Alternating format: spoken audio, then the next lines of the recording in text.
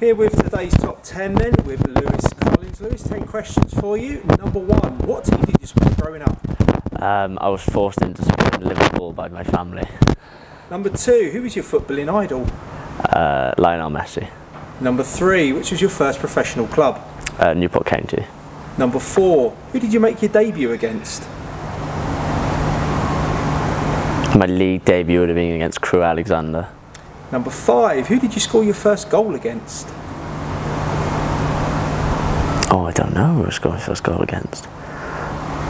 The first league goal was Scunthorpe. Number 6, who is the best player you've played against? Oh, I'd say Johnny Evans probably. Number 7, what is the best stadium you've played at?